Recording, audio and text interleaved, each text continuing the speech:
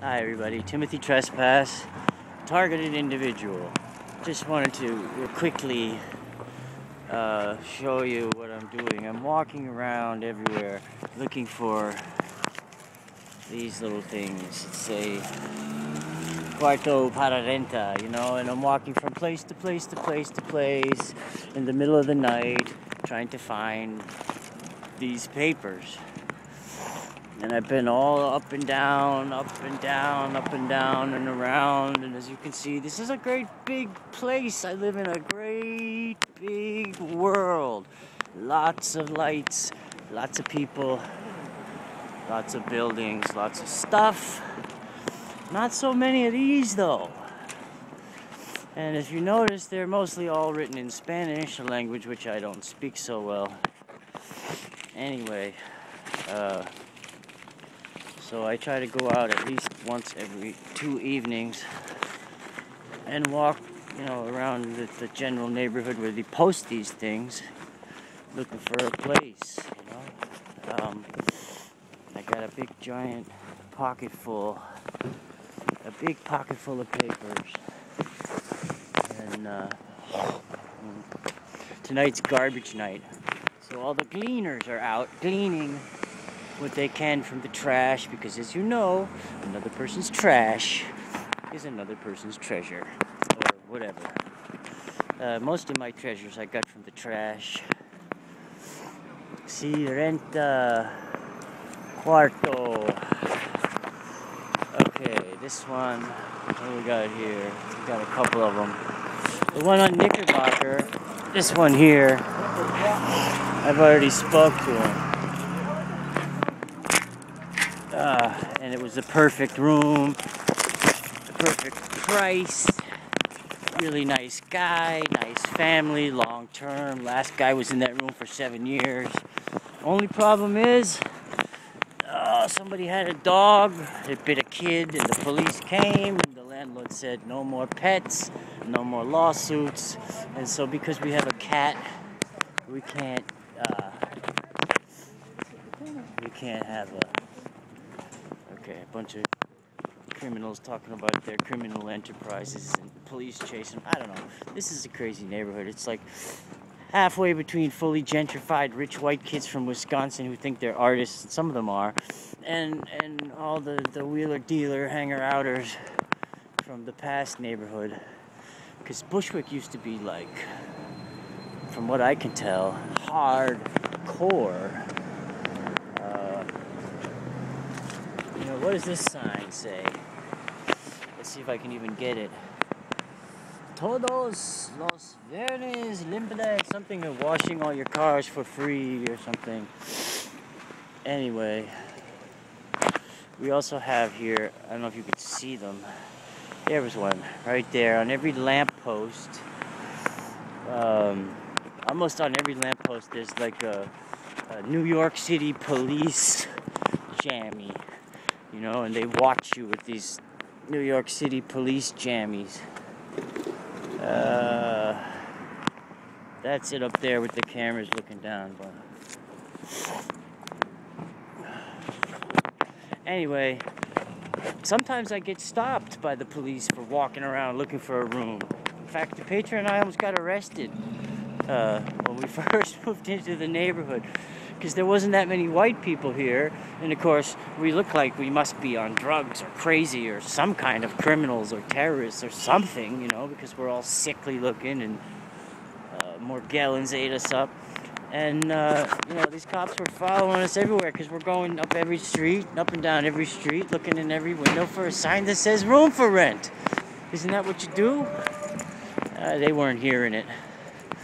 Anyway, that's another story. So the pressure of this thing, not knowing when this guy is going to go to court. I mean, he's already got the shit in the works for the court, I'm sure.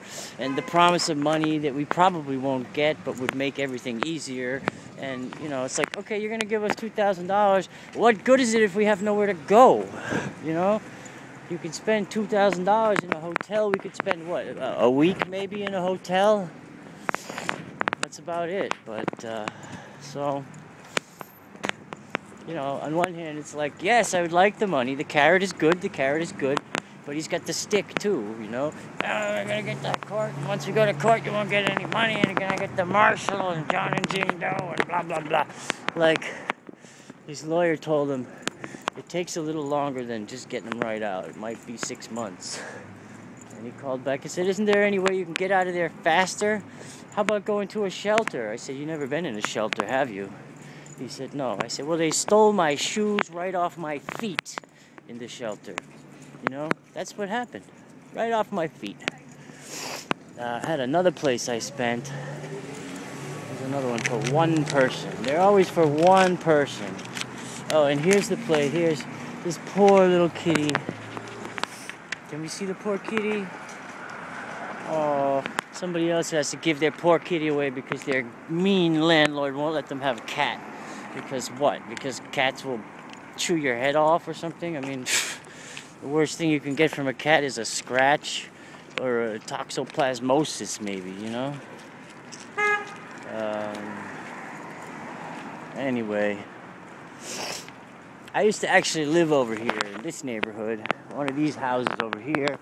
Petra and I lived in. And boy, those people were mean, and boy, they were liars. I mean, they started out nice and everything, but then after the first month, oh, they came and stole some shit from us and whatever, even though they weren't supposed to have the key. But then they were like, "Oh, we have to move out. The landlord's making us move out." So I went to the landlord and I said, "What's the deal? Are we moving out or are we not moving out?" He said, "I didn't hear anything about this moving out." I said, "Well, you know, I'm afraid to give these guys money if they're, you know," so the whole thing ended up that we had to move out. They claimed everybody was moving out, but a few days later I saw them advertising these things again, room for rent, same number, same place, same guys. So you tell me, you know, it's like we mind our business. We're quiet. We don't have a whole lot of friends come over. You know, we don't do anything. We do our art. We work on the internet. I sleep. I suffer, you know, and look for a place to live. It's pretty much what I do, and pray and think and whatever, you know.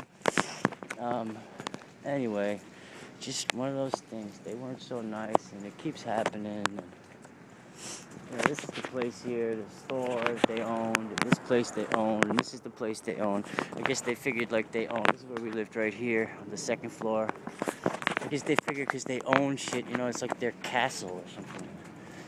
There's a lot of that, man.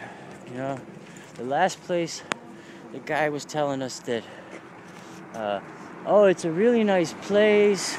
Everybody knows each other. Nobody drinks. Nobody smokes. Nobody has pets, and we're thinking to ourselves, do we really want, now see, I don't know how old any of these things are, right? They could be up here, and they could be up here for months, and you would have no idea, because there's no dates on them, you know? Usually they get plastered over, and sometimes,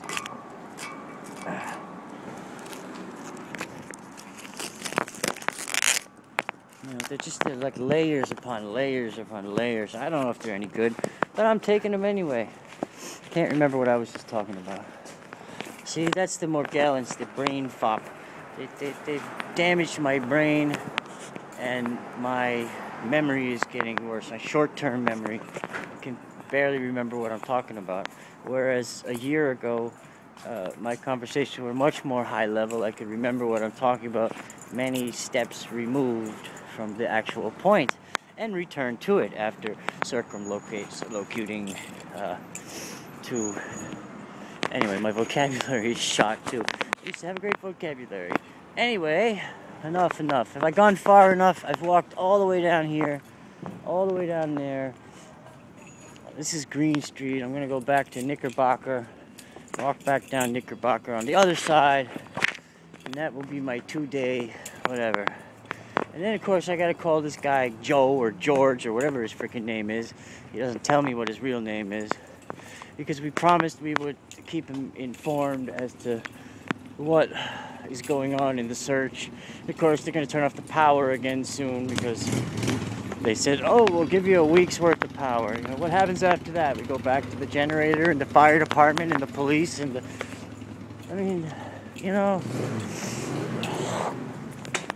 it's so weird. It's like, they did all this horrible shit, turn off the heat, the power, no bathroom, all that stuff to get us out. We said, fuck that, where are we gonna go? So we did what we had to do.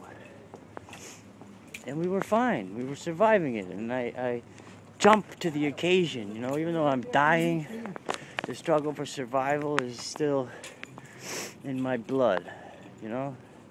And we rose to the occasion, we were okay. And this pissed them off. They were like, hey, wait a minute. We're supposed to fuck shit up for them, and it's getting, you know, they're doing okay. What is this? You know? So, of course, the fire department and all that stuff. Anyway, those are my thoughts. It's my story, and I'm sticking to it. God bless you all. Thanks for watching. Have a nice night.